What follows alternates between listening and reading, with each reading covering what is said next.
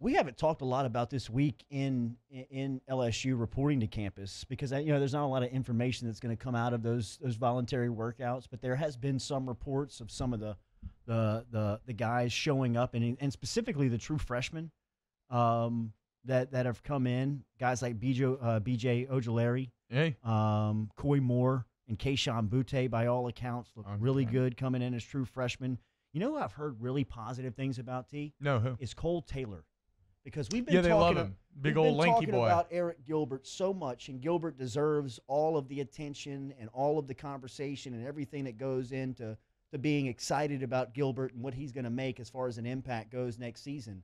But Cole Taylor, kind of under the radar, was the other tight end in this class, and I think it's for LSU fans, it's still kind of a grace period of talking about tight ends having a true role in the offense. And last year with Thad Moss, he had such a big impact, and he played big in the big games.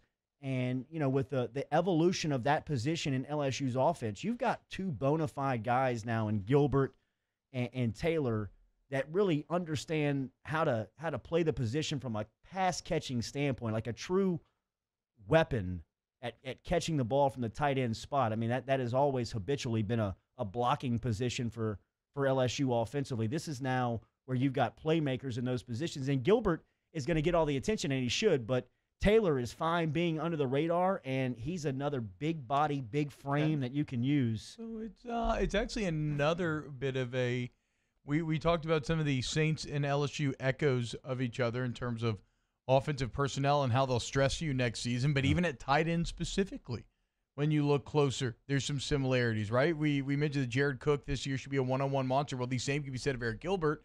And Cole Taylor, on the other hand, at 6'7", ton of potential, bit more of a project. Well, the same could be said about Adam Trautman, the Saints later round pick that they traded away like 4 picks to go up and get. And Liam Shanahan was a signing that I think in the building and inside LSU football maybe have gotten an eye roll from a couple of people, or it's like, like, what's this going to do? Yeah. What's this going to be? Is just a move on depth? But the closer you get to fall camp and the more concern you hear about what they have around the center position and in simply just being able to get the snap, I think that Shanahan has a true opportunity to make a chance or make a play to getting on the field at the center position, because the thing that jumped out to the LSU people that they couldn't see on the Zoom calls was that he's 6'5", 280. Yeah. I mean, he's a big boy. I mean, he's got the size, dude. And if you are a bit worried, Sitter's interesting in that since it's a position that requires almost as much like mental, like when you think about how you're having to commit your body's resources, some positions are almost purely physical. Some you got to commit more resources to the mental aspect of things. Center's definitely that latter. And what that means is you don't have to be the most physically dominant if you can bring it in that other area. As a Harvard econ grad, you imagine that he can.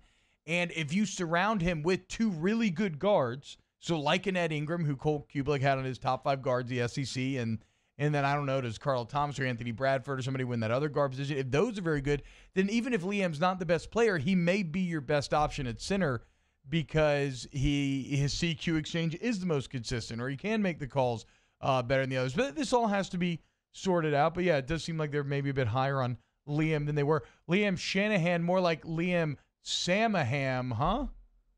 Sam? Huh? Liam? I don't know. Liam, Sammy Flavors. She's single. If you want to hit up off the bench.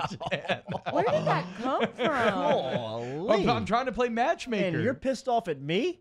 Oh my God! Yeah. Y'all cannot play matchmaker on live air right now. Okay, that's right. You're right. I apologize. Change the subject.